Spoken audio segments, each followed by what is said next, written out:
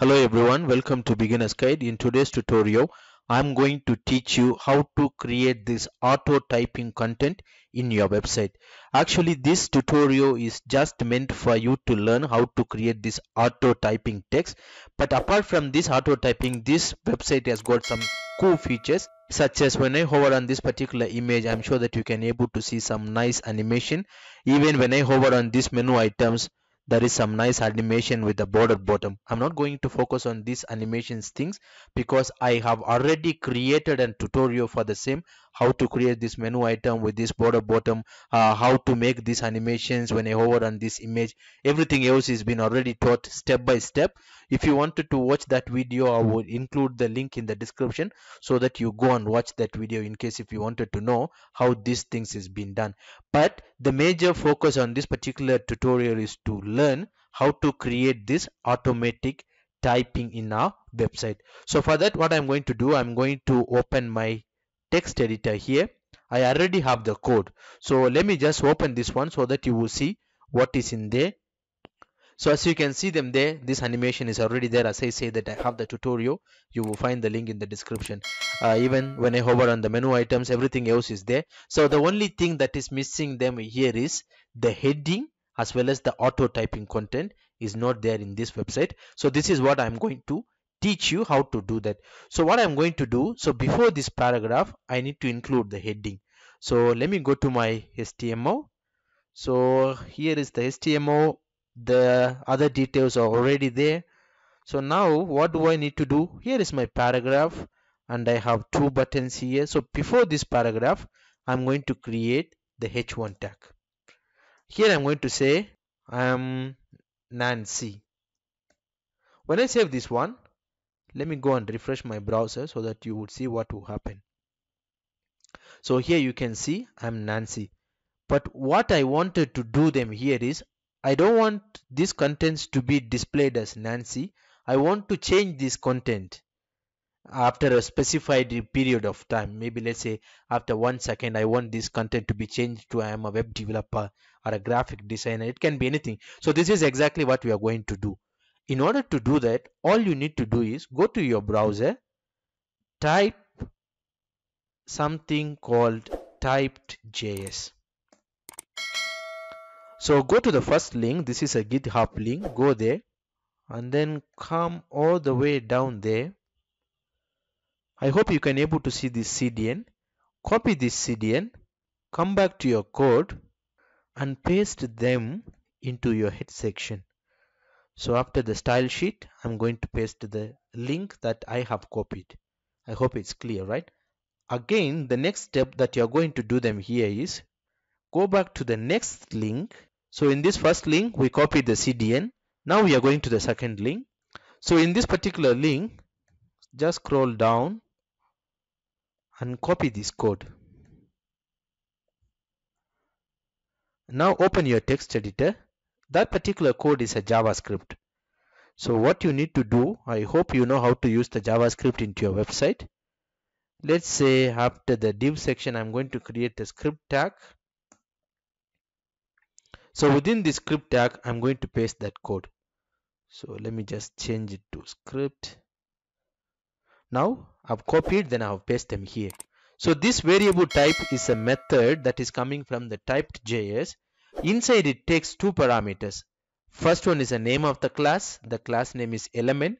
It's not necessarily be an element. It can be anything. A, B, C, X, Y, Z, or 1, 2, 3. It can be anything. Just that you have to know this is a class name because there is a dot in front. Followed by it will take another parameter that is a set of strings. So this first sentence will be the first string. Second sentence will be the second string.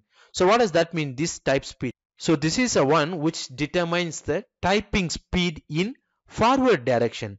So let's say I wanted to have the typing in backward direction as well. So for that, I'm going to use something called back speed. And then let's say 30. So the type speed would determine the typing speed of a text in a forward direction. Back speed would determine the typing speed of the text in a backward direction. And then let me just save and go there to my website to see if there is anything happening at this moment. So when I refresh this one, Nothing is happening, isn't it so? The reason why there is nothing here is I have passed the parameter here as an element. This element is a class name. So what I'm going to do, I'm going to my head section. I wanted to see this I am as a static text, but this one I don't wanted to see them as Nancy. I wanted to display the different content, isn't it? So every time, maybe every after 30 seconds or maybe every after 1 second, I want to change that particular content from Nancy to web developer or something else. For that, I'm going to create a tag name called span. So within this span, I'm going to pass this class name that I have. So for the span tag, I'm going to say class. So the class name has to be same name as this. So in this case, element is my class name. Let me save. Let me go there and refresh. At this moment, there is nothing there. Why there is nothing there?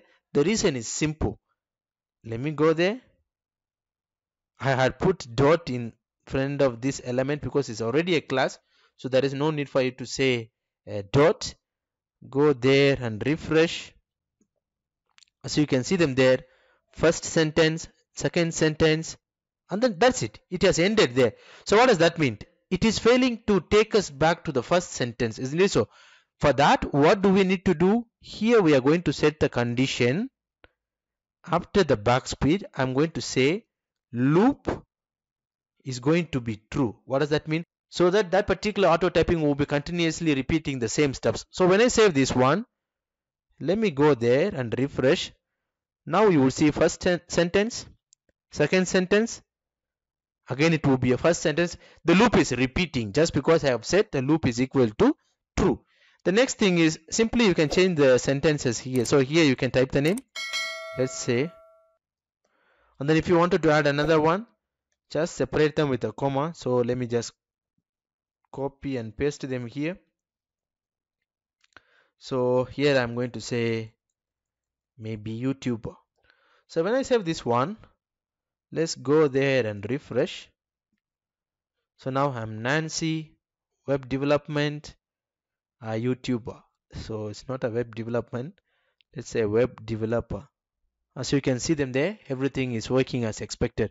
But if you feel like this auto typing is too fast, maybe I wanted to be doing it bit slower than the way it. So in that case, you can just increase this type speed. Let's say now I'm going to say 100. Even this one will be 100. Now you would see the difference. The auto typing would take bit of time to type each character. I hope you can able to see the difference. I hope now you have learned how to create this auto typing content in your website. If you like this video, do not forget to hit the like button. If you have not subscribed the channel yet, please do subscribe. Thank you so much.